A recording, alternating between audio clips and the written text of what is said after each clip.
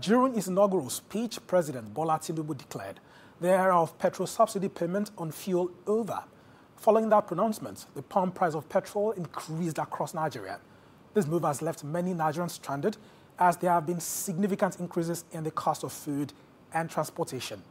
In this story, Just Nigeria, Zainab Bala examines what subsidy removal means for Nigerians, what the country stands to benefit, and what you can do to cope in the short term. No provision is there for fuel subsidy. In the wake of this pronouncement made on May 29th during the presidential inauguration, these are some of the sights that showed up in major cities across Nigeria.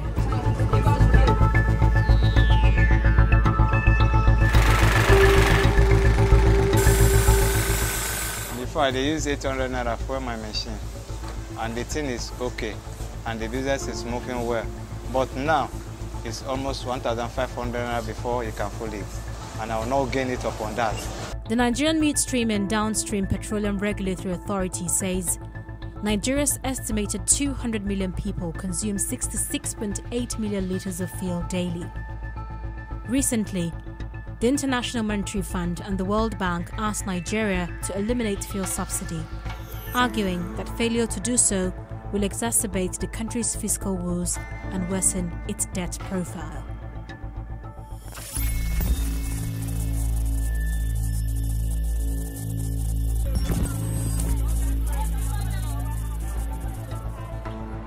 Many residents of Lagos, Nigeria's commercial capital, are unequivocal about how they're feeling the pinch of the recent subsidy removal on the pump price of petrol.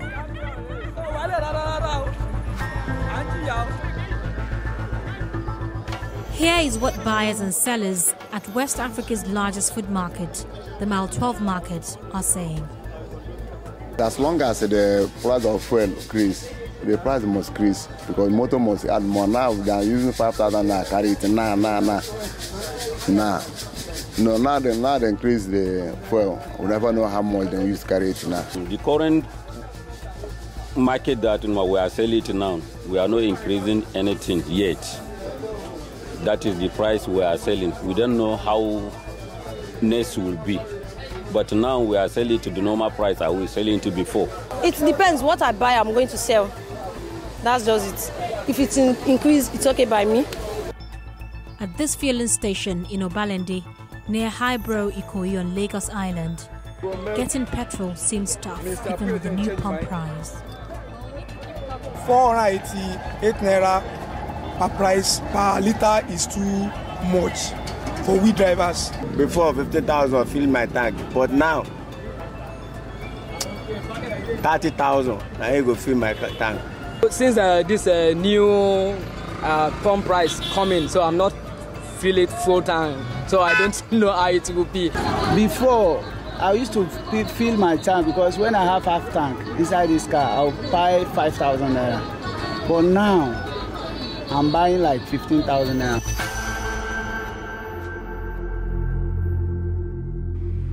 In Abuja, the Nigerian capital, the narrative seems more intense. If I'm to fill this car, the full tank of this car now, I'll be talking of 42,000. And how much is my take home? How can they expect a common Nigerian to survive with this particular price of fuel? Me buying fuel at 537 naira per litre is too much, please. Already I told my staffs in the office not to come to the office. They have to be doing shifts now just because of the hardship. Transportation has really gone up and they can't really cope anymore. We they carry from here before to Lugbe, 300 naira, but now 500 though. So and they still, when they beg the passenger, then they beg us too. My goods where they buy before, I they buy them with low price. I go sell even 15 naira again, but now it's high. We have, demoralized our own markets. Reasons is that we buy things cost because even this goat now, people who carry it, like goat were buying 30,000 before. If you go to Abattoir to buy that goat now, you will not buy it 50,000.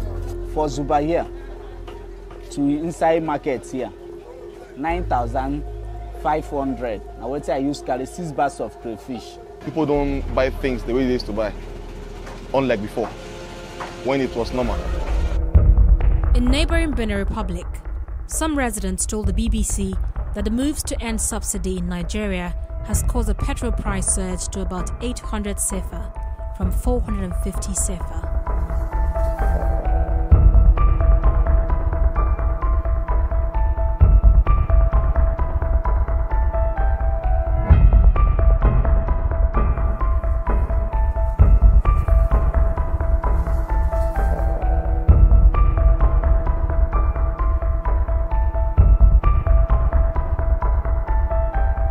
Fuel subsidies became institutionalized in 1977 following the promulgation of the Price Control Act, which made it illegal for some products, including petrol, to be sold above the regulated price.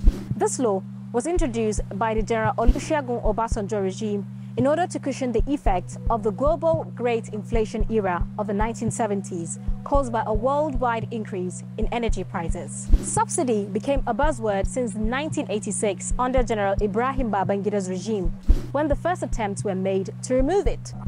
The pump price of petrol increased a few times, and there was even an attempt to separate private users from commercial operators, which was introduced under the Structural Adjustment Program, but was ultimately abandoned.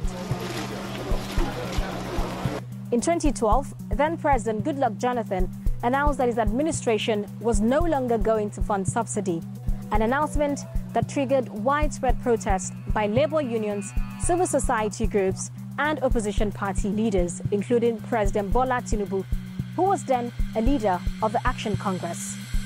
The protests lasted for a little over 1 week, and government was forced to backtrack. In 2015, former President Muhammadu Buhari described subsidy as a fraud. Yet, his administration retained the policy, and according to the Nigerian National Petroleum Company Limited, it serviced subsidy with 11.7 trillion naira between 2016 and 2023. According to the Debt Management Office, the Buhari administration left Nigeria with a debt of 77 trillion naira. Its finance minister, Zainab Ahmed, said subsidy payments were financed through debts because state coffers had been depleted. President Bola Tinubu has expressed concerns about the sustainability of the subsidy regime. He argues that the previous administration had budgeted and approved funds for subsidy only for the first half of the year, and that by the end of June, government will be left without funds for it. So, what exactly does subsidy removal mean? Petroleum expert Wisdom Enang provides a breakdown. The removal of fuel subsidy simply means that we are taking out government's influence and financial contributions towards our fuel consumption. The landing cost of fuel is above 450. And then if you add all that cost, it takes us to the retail price that we buy at, the current price at about, between 488 and about 535 naira. Before now, the government would simply pay a big part of that amount, and then we only pay, let's say, 184 naira for most parts of Nigeria. How will subsidy removal affect average Nigerians financially? The ramification on the people on the street is multifaceted. The fact is that, one, we are going to see this impact in increase in prices in various things. We know that oil is actually linked with a lot of our economic activities.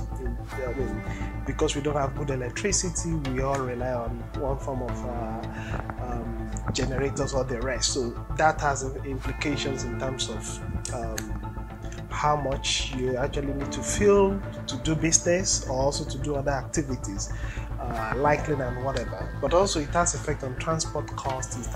It has all sort of effects on the ordinary people. It's one of the reasons why subsidy is a major policy issue.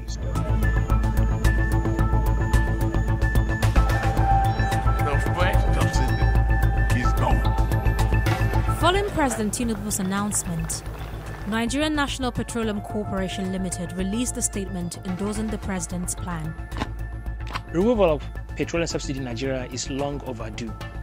looking at the costs of the subsidy, because over the years we did a study and we found out that in 20 years we spent 16 trillion naira paying for petroleum subsidy, and that came at huge cost in Nigeria. But knowing that this was coming and knowing that there's 30 days, one of the things the government could have done very easily was to, to have, even if it's a couple of marketers, have a strategic reserve of oil in place, like a strategic volume of, I don't know, it might be maybe even for 150 days.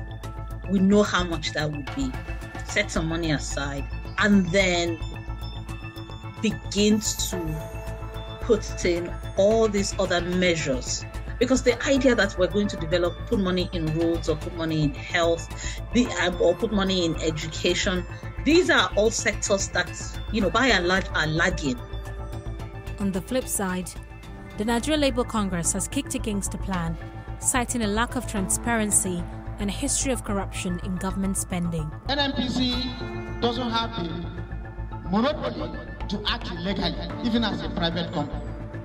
The NLC therefore directed all state councils and all industrial unions to commence mobilization from this moment. The union had given the government till Tuesday, 6th June 2023 to reverse the increment, or it will embark on a nationwide protest backed by an indefinite strike on Wednesday, 7th June 2023. But after hours of meeting with government representatives on Monday in Abuja, NLC President Joe Ajaero said the planned strike has been suspended. The NLC and the Trade Union Congress are expected to continue negotiations with government in 2 weeks' time to agree on an implementation framework. In the meantime, what can citizens do to alleviate the effect of subsidy removal on their finances? The adjustment window is very, very short. And I think we would need to actually draw more government intervention, but also our social network as individual and as a society. I mean, we need to draw a sort of support in order to make sure that individual coping strategy can be built. We need to also look at probably how we can innovate around better ways we can actually also manage all of this. President Tinubu recently emphasized his commitments to negotiating a new national minimum wage that is in line with current realities. At a glance, one might think it's politically risky for the Bola Tinubu administration to start on a rocky foundation of scrapping Nigeria's fuel subsidy. However, experts say if implemented properly, fuel subsidy removal will strengthen the Nigerian economy and may be an important legacy of President Tinubu's administration. Zainab Bala, Just Nigeria. Hopefully, government is able to provide respite for over 200 million Nigerians. Tweet us at Just Nigeria TV would like to hear from you.